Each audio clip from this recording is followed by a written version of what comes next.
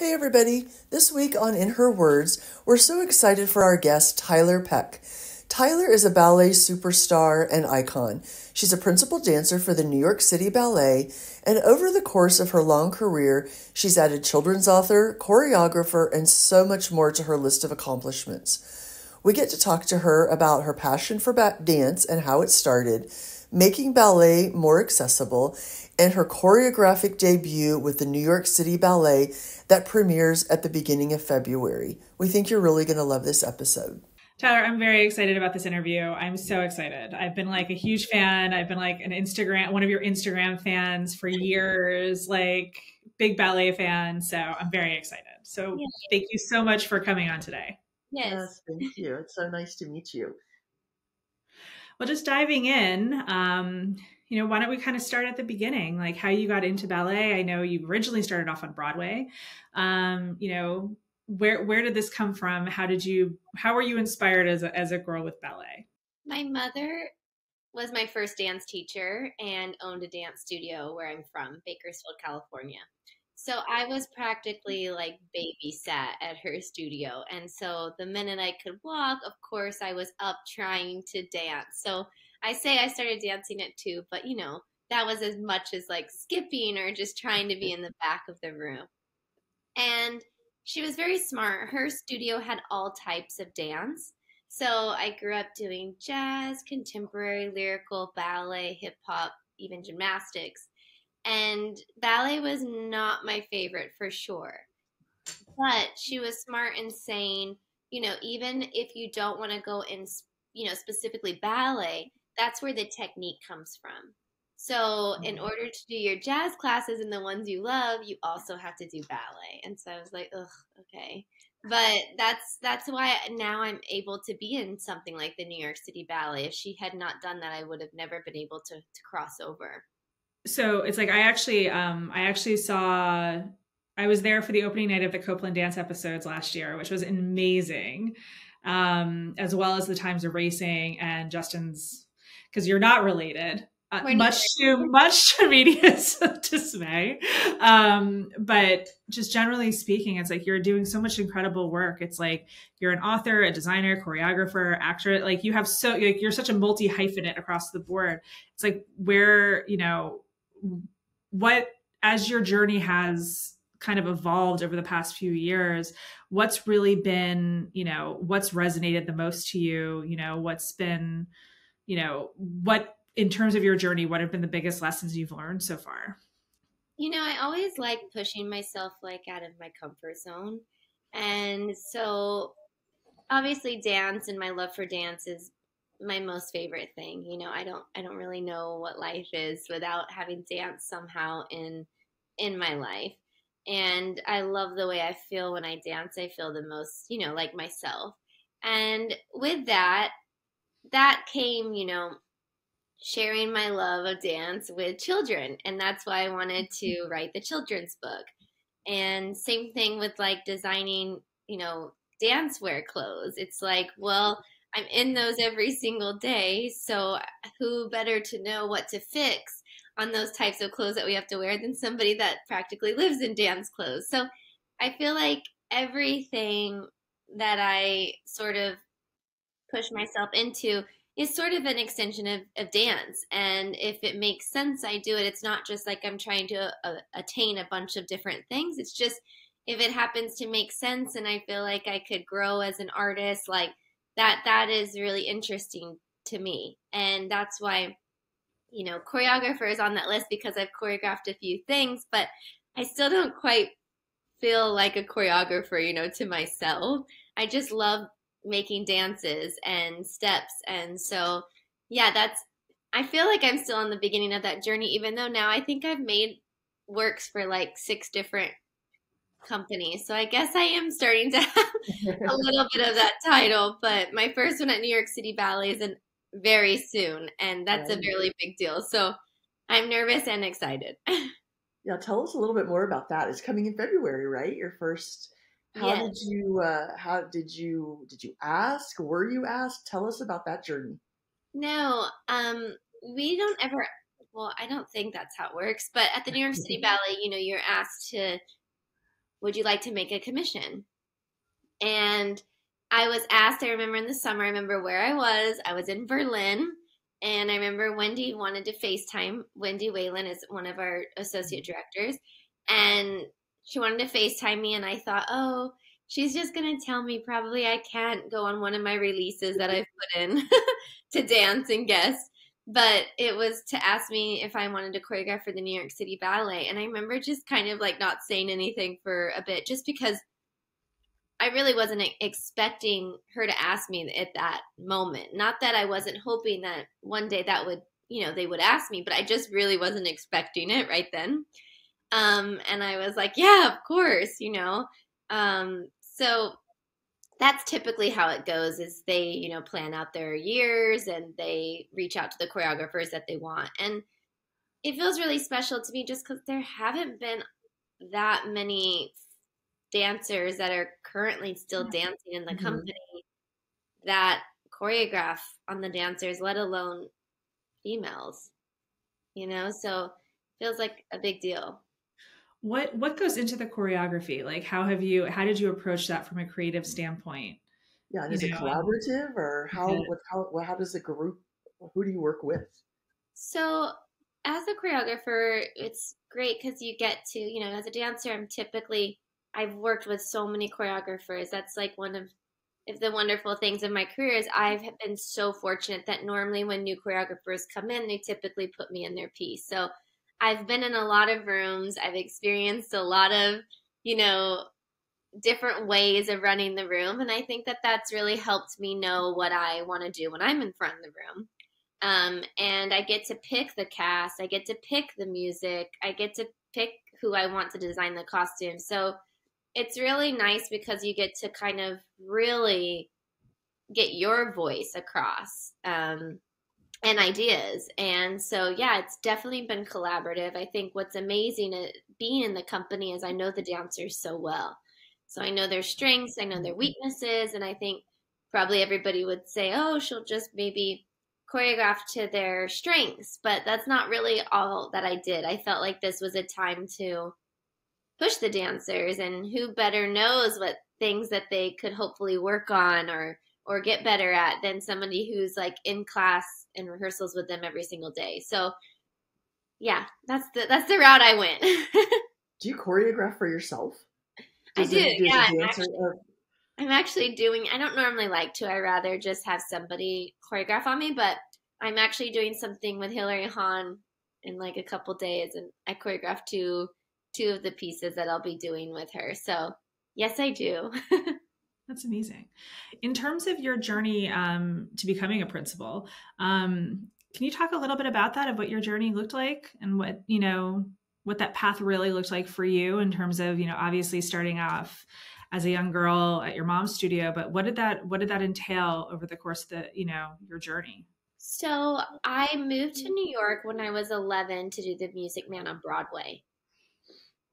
And I did that for a year. And while I did that show, Susan Stroman, who's been a big mentor of mine throughout my career, she said it's really easy to lose your technique dancing on Broadway when you're doing the same show every single day. And I was 11 years old, and she just thought you should really find somewhere during the day where you're going to keep growing and be pushed. And I had been taking with a former New York City Ballet dancer in California. And she suggested I try School of American Ballet, which is the leading school into New York City Ballet. And so for Christmas, my father got my mom and me tickets to the New York City Ballet's The Nutcracker. It was my first Nutcracker I'd ever seen. And I just was like, wow, like I was blown away. And I said to my dad, Daddy, I'm going to dance on that stage someday. And it was ever since then that I was like, this is the route that I want to go, and I want to be a ballerina. And so I stayed that year at School of American Ballet. And when the show closed, I wanted to go back to California because I missed my family. Because my grandmother was actually the one who moved with me so that my parents could keep working so that I could live in New York. So my grandmother moved with me. We moved back. And the way I stayed in the whole ballet circuit was I came back for 3 summer courses. Like I didn't go for the year term, but I would come back for the summer. And finally, when I was 14, they said, we'd really like for you to stay now. And I was like, I think I feel ready. And that means that you live in dormitories with everybody else that's around your age. It's like going to college, but for young people. And it's Wait, how old really, were you at this point? I was 14. Okay, wow. Yeah. And at the end of that year, I got in the company. So I got into the New York City Ballet at 15, which is pretty young, I'd say. I think it's a rule now that you have to be above 18. But I got in the company at 15. I think I got in my core contract like 6 months after that or something. You have a year to get it, but I got a set number of ballets where if you dance 9 ballets in the company, at that time it was 9, I think you have to give them your core contract. So I got my core contract, got promoted as soloist pretty early, and I think in the total it was 4 years to principal. I know I was principal when I was 20. Yeah. In terms of what that looks like, and what goes into the ballets themselves, it's like, what did you that's very young, like 14 and 15, and then to become a principal at 20, that's a lot of responsibility. How did you feel about it? Were there surprises to it? What were some challenges? Yeah. I think in a weird way, it's almost easier. Like how the older you get, the more scared of things you kind of get. I don't know. I remember like loving to go on roller coasters, and now the thought of it, I'm like, I don't know if that's so good for me. Um, but that's kind of how I feel. Like I got thrown into these things, and at 15, I felt like I could dance anything. Anytime anybody asked me anything, it was like, yeah, I could do that. I could do that a million times. And so I was doing what I loved. I had been performing. A lot of ballerinas don't get the chance to perform because that's not really in like the schooling of ballet so much. But here I had been on Broadway, I'd done dance competitions, so I felt really at home being on stage. So I think for me, it was more just the schedule. You're there at the theater from like 10 until 10 at night, especially when you're in the choir, and you're dancing a lot. So in I think the hardest thing is just keeping your body healthy. And overall, I think I've been in the company like 19 years now or something. But my body has done pretty well, but I have had 2 major, major injuries. So the scheme of 19 years doesn't sound so bad, but of course, when it happens at that moment, it feels like the world is ending. So, I think what we put our bodies through is pretty demanding. So, Yeah. If you don't love it, it's definitely, I don't know if it's worth it, but if you love it, it's so worth it. You had a neck injury, right? Yeah, my first injury was when I was like 18, and it was a stress fracture to my lower back, and I was out for like 6 months. Oh my And goodness. then most recently, I had a very bad neck injury where like every doctor told me I'd never dance again. I might not walk if I keep going, and it was very, very intense. And I was out for about 9 to 10 months with that one. But I came back. I'm dancing. I didn't get surgery, which they all told me I had to. So, and it wasn't because I wasn't listening to them. It was just I went to 6 different doctors. My physical therapist at New York City Ballet was very involved. She went with me to the doctors, and finally, I ended up with one at HSS, who I really love, and he was the one that was like, I don't like to operate on my professional athletes unless it's, I have to get you back to a contract like right now. And I said, no, no, no. I want this to be a long-term thing. Like, I just want to be healthy for the rest of my life. So tell me what's best. And we made a plan, and it ended up getting better enough. I will never have a normal neck, but I have a normal enough one to be safe when I'm dancing. And I just know certain moves that I can't do again. And that was okay to me. I was like, I'm not 15 anymore. And I can, my dancing can be different. It can be more mature. And I don't need to like whip my neck like I used to. So I just have to be kind of a smart dancer in how I use it. But other than that, it's doing really well. Good. That's a very mature approach.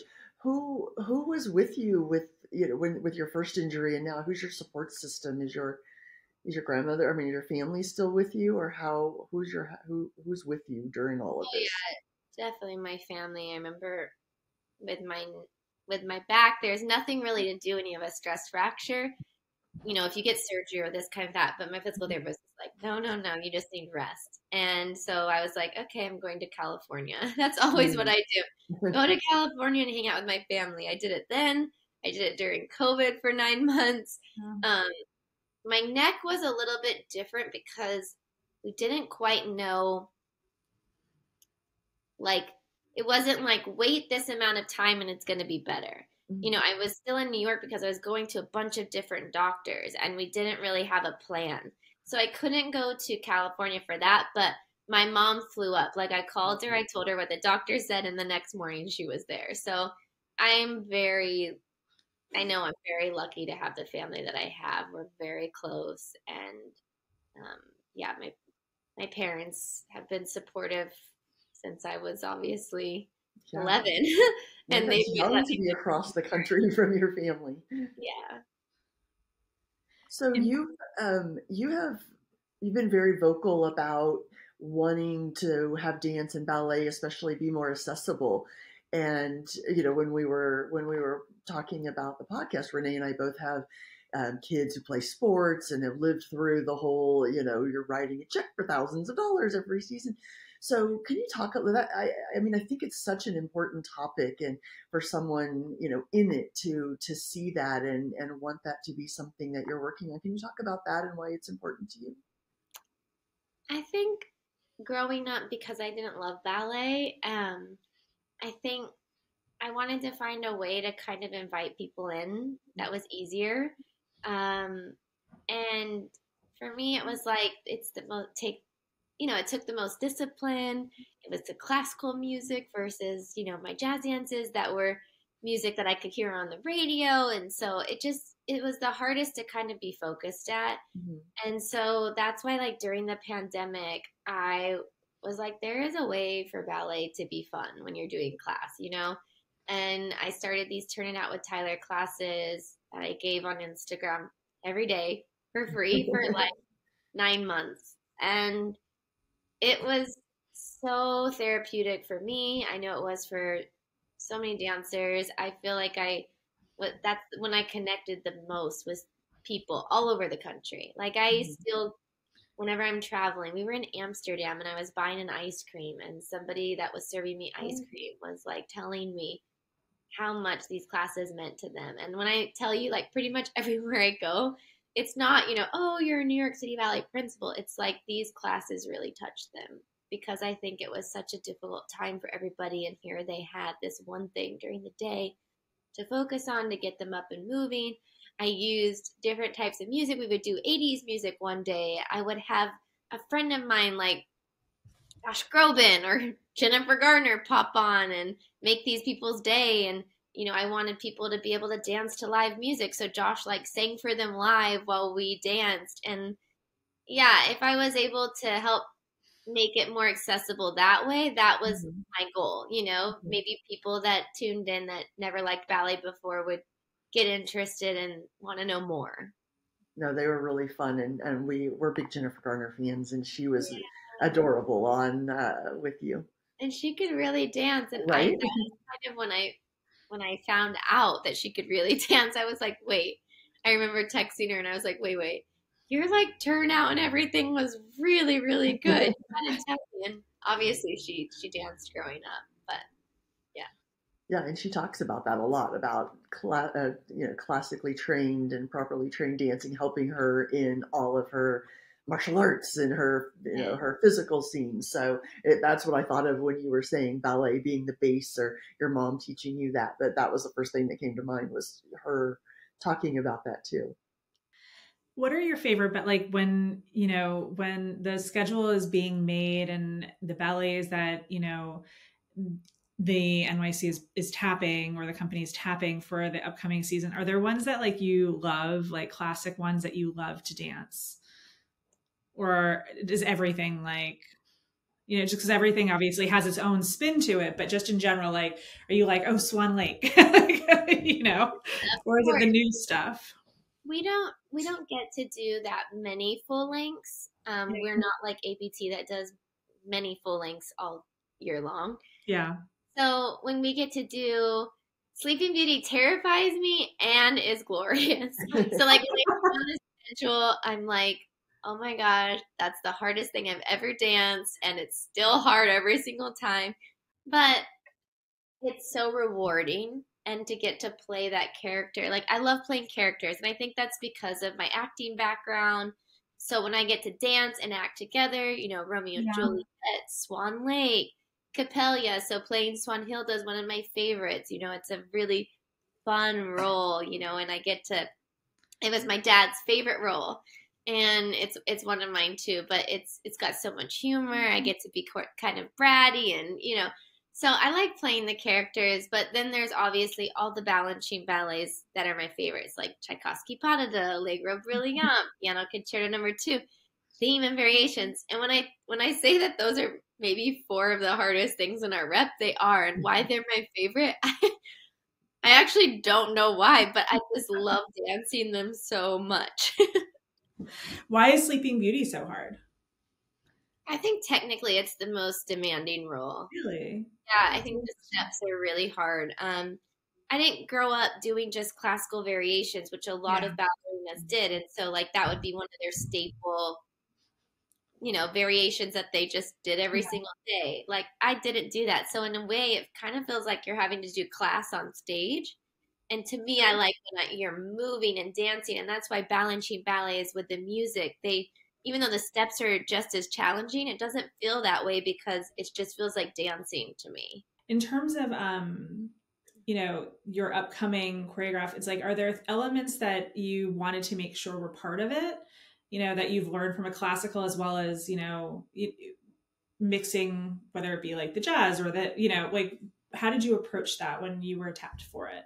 I think I feel like ballet is getting not a little lost, but just people are giving up on like trying to do classical steps. And I feel like all the new choreographers that come are more from the contemporary world. Yeah.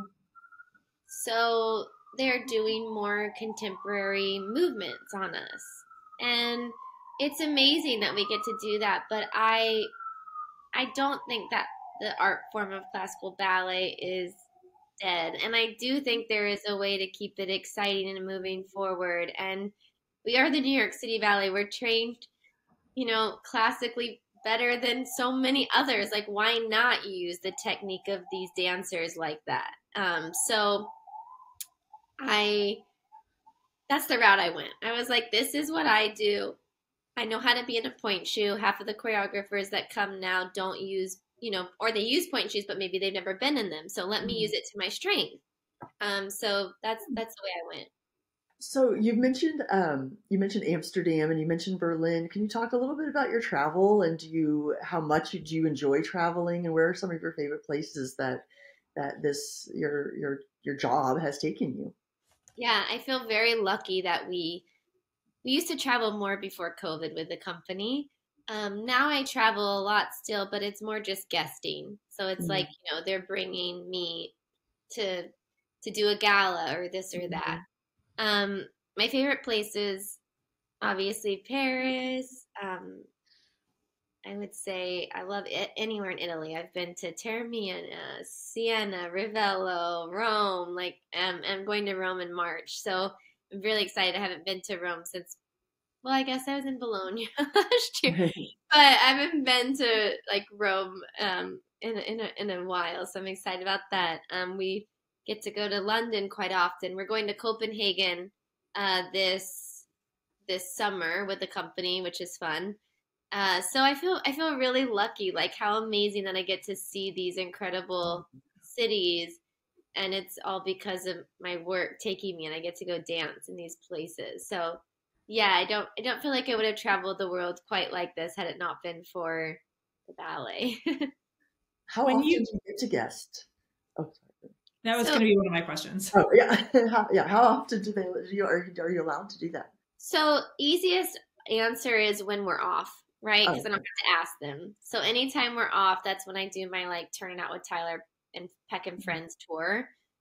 We went to London, we went to California, and we have more slated. And I direct that. So I picked the dancers and the cast, and I made the pieces. I picked the choreographers that I wanted to choreograph the pieces, and we have like a whole, hour and a half show.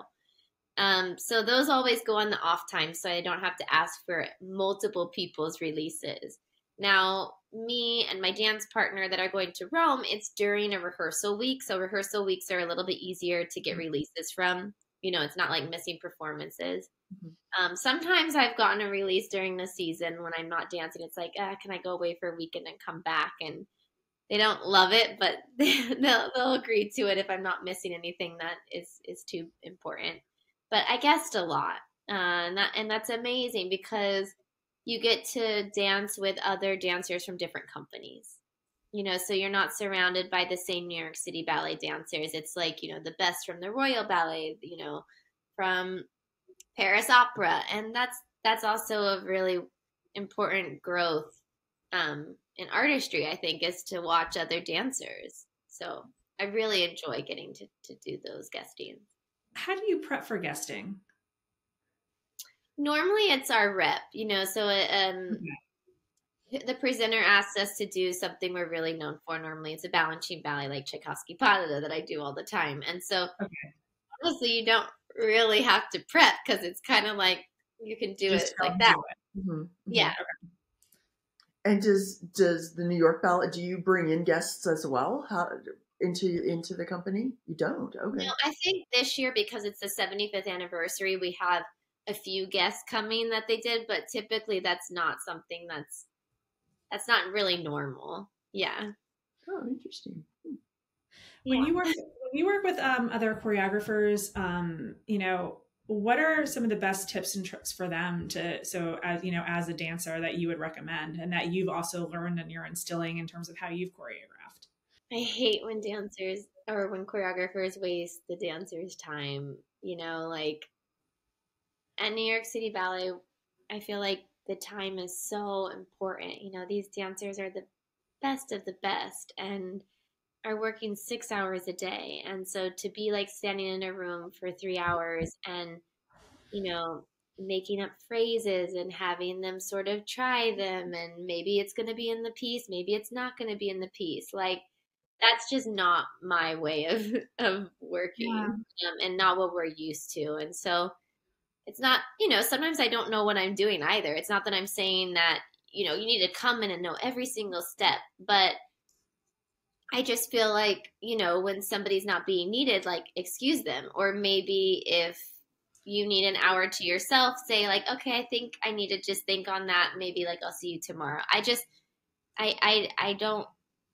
I don't really love that when I'm in the room. So I try really hard not to do that to the dancers. I want them to be excited to come to the rehearsal every day and not think like, oh my gosh, this is going to be like another 3 hours of like standing or of just, finding the movement quality. So I think I could speak for them that I definitely know the body language of dancers, I think, in a studio. And I will say that they seem to be very excited throughout this whole process. And even when I would say, okay, you can mark, you don't need to do it full out, they were still full out. So to me, that means they were having fun.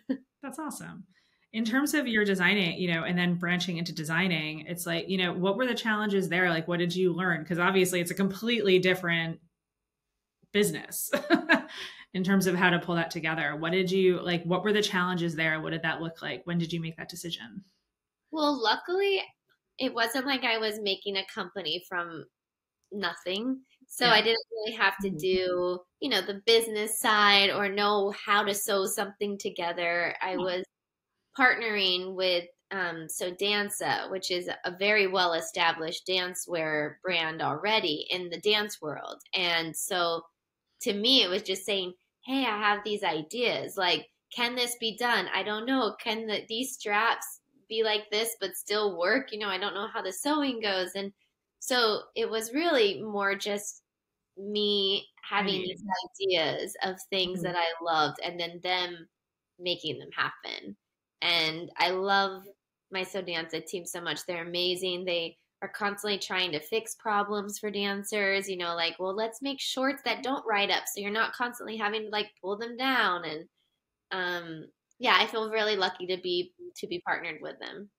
And you're going to continue that work? Yeah, I am. That's great. Yeah. We have a new line coming out, I think like this month, and I'm already doing a photo shoot in February for like the one after that. So Oh my God. we're still going.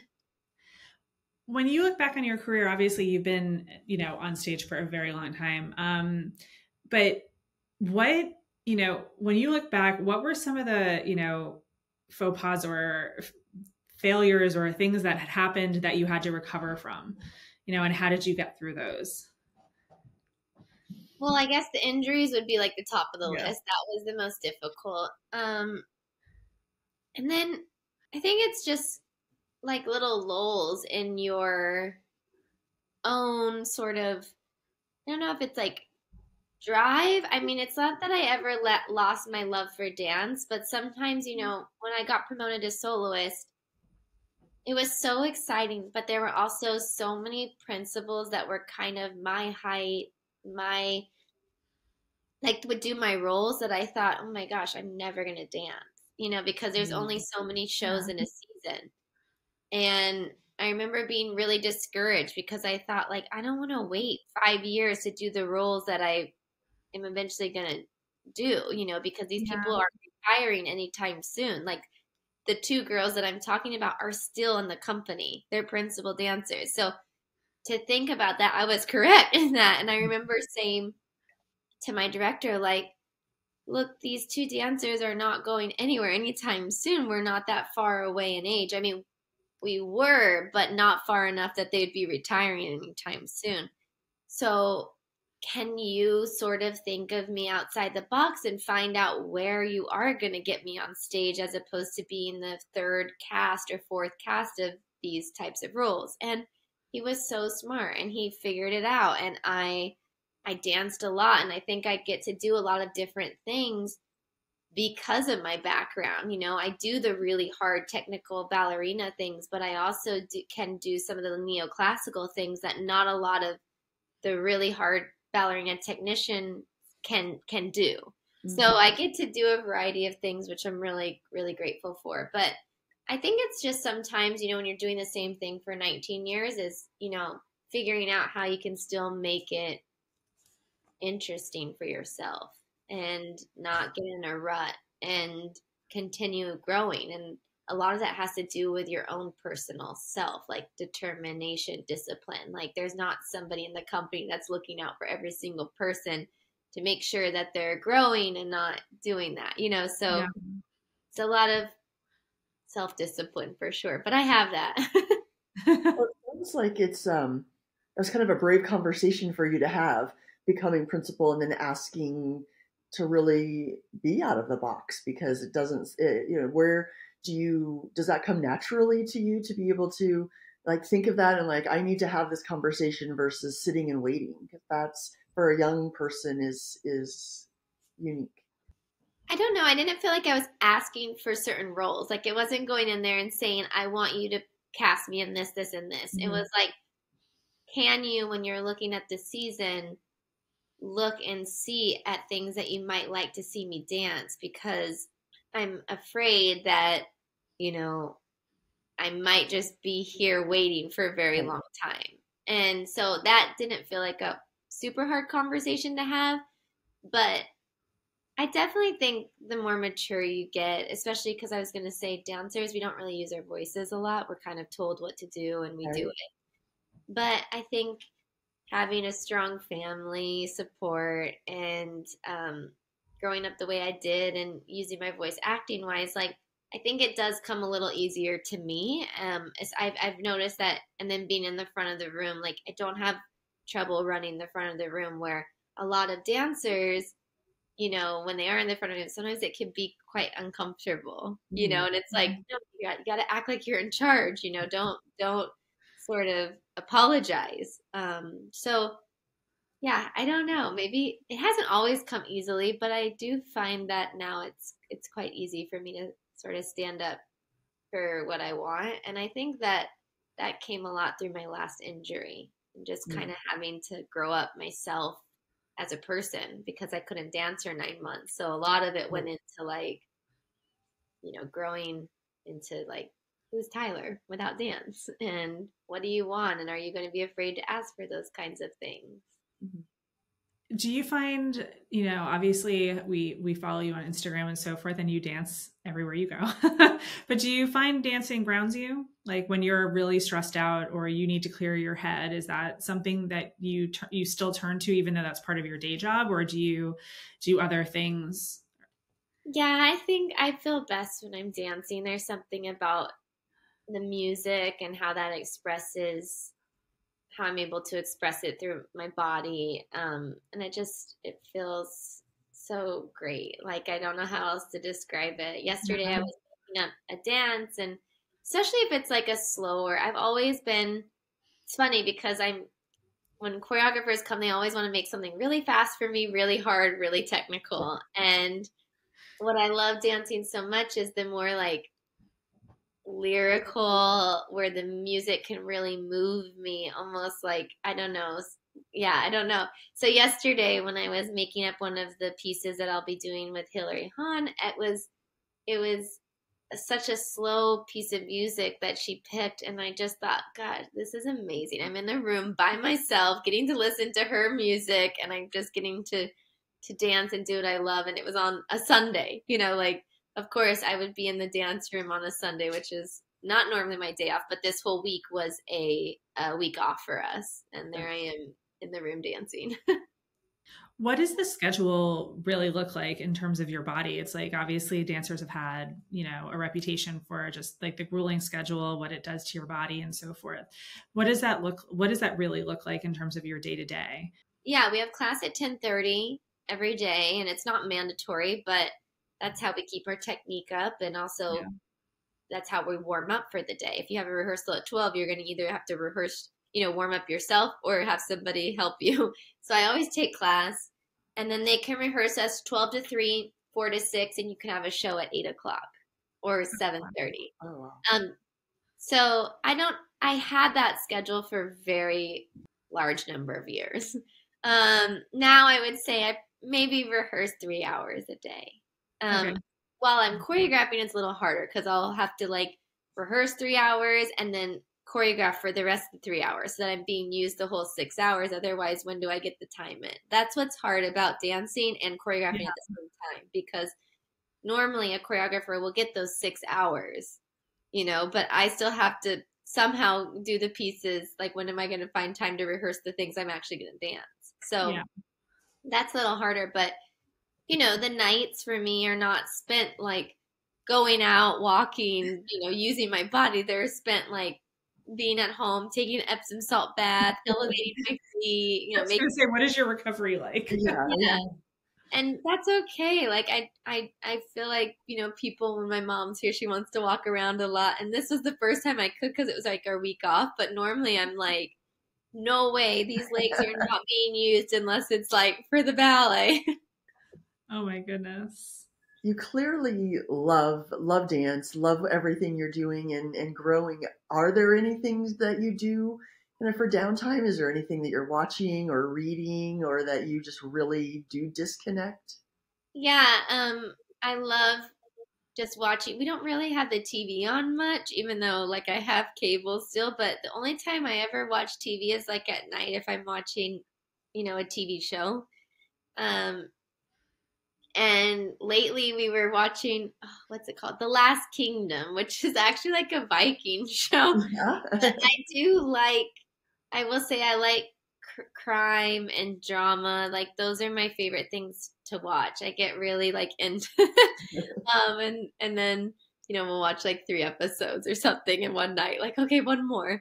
But yeah, I just like laying on the couch with my boyfriend and my dog and just kind of relaxing. It's been nice to be here. Normally on a week off, I'd be dancing somewhere.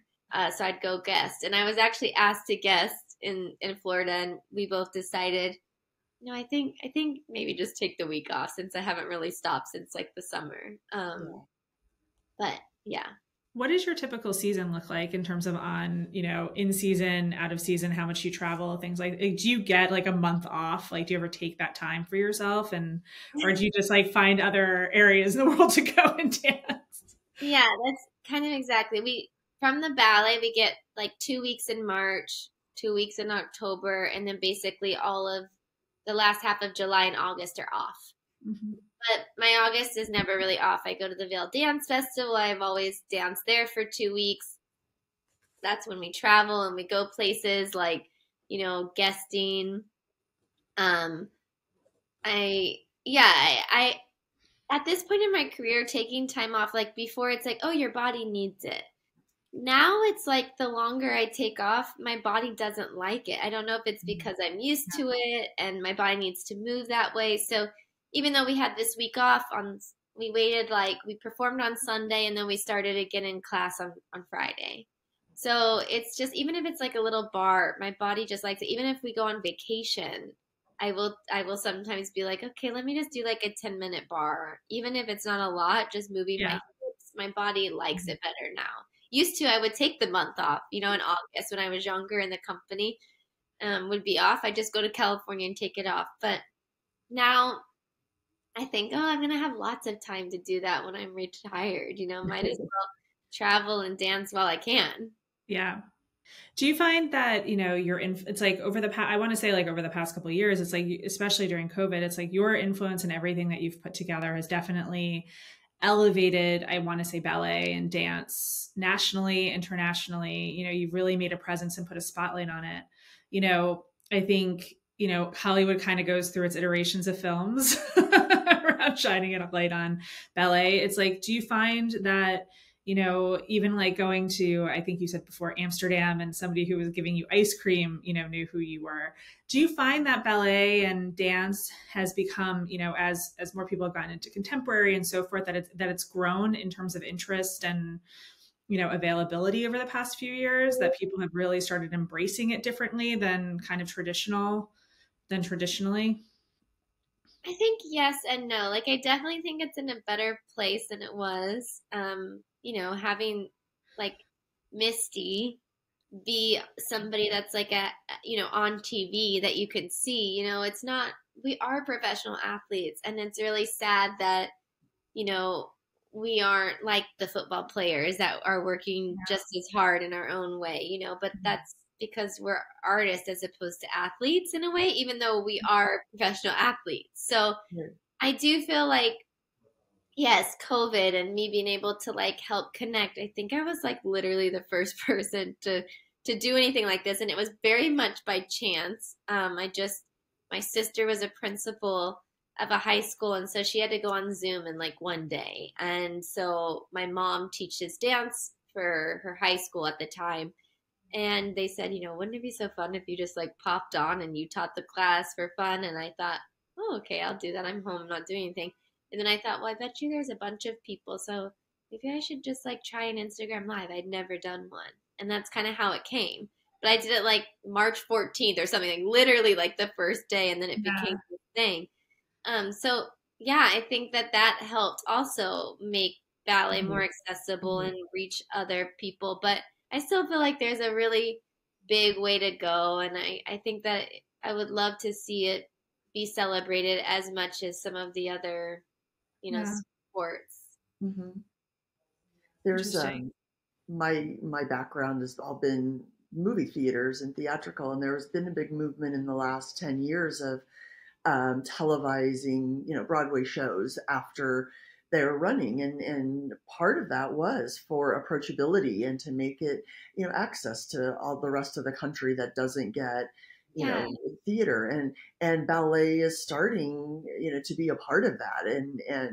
I know, theaters like, B&B theaters and Cinemark theaters have started televising ballets, and people love it. It really, because it is hard to, and the theater isn't going to change the integrity where it's like you don't buy a ticket and sit in the theater because it's televised on on ABC on Thursday night, but how through social media and through things like that. How do you bring it to, not only, not to people in New York that can't get there, but Yeah. especially to the rest of the country that, may not have great Yeah. programs like that. And, only so many people can fit in a theater each night. Yeah, exactly. And I always think, it's not everybody can come to New York and see the New York City No. Ballet. And when we don't tour that much, that's hard. So I try so hard. They make it a little difficult because there's so many rules at the New York City Ballet. And I'm like, you guys, we Mhm. got to get with the times. Like, come on. So maybe one day they will learn. Yeah, But no, it's a little awesome. difficult because our choreography has rights and Hmm. crew and all these sorts of things. So there's only so much we could do, Yeah. but I try to do my little part and help as way I can. Well, you see it even with, how many over the past 5 years of like classes, right? Like even like workout classes that are now dance cardio or dance focused, it's definitely changed where you're starting to see Yeah. a lot of, women and men who really want to get into it, who want to move their bodies that way versus just sitting on a treadmill for 40 minutes. So you're seeing that adoption come through really strongly. So the transition and that translation hopefully will continue in terms of, just the entertainment factor and supporting it as one of the leading arts. Yes. Tyler, this has been an absolute pleasure. I'm Yeah, like, me too. I I, really enjoyed the conversation. It yeah, was no, so I nice can't wait to to meet see you. you in a Oh my couple God. weeks. Yeah. So we have our tickets and excited about it. I go to the ballet every year. So I'm like, it's something I've always done with my mom since I was a little girl. So I love that. um, Hearing that tradition. it's like that tradition is definitely there. It's like I lost my mom a couple years, like 2 years ago, but I still continue it with my daughter. So I love it so much, Mhm. and I'm so excited to see your new piece. Oh, thanks. Yeah, I'm excited and nervous, like I said, of course, but more excited. I can say I'm actually more excited than Good. nervous. Good. Good. No, it's Yeah. very exciting. Well, thank you. It was so nice meeting you, and thank you for Nice meeting taking you the both. time. Yes, yes. Have a good rest of your day. You You too. too. If you enjoyed this episode, subscribe and leave a review on Spotify and Apple Podcasts. To stay up to date with In Her Words, join the conversation by following Women in Entertainment on our social channels and subscribe to our weekly newsletter at womeninentertainment.com.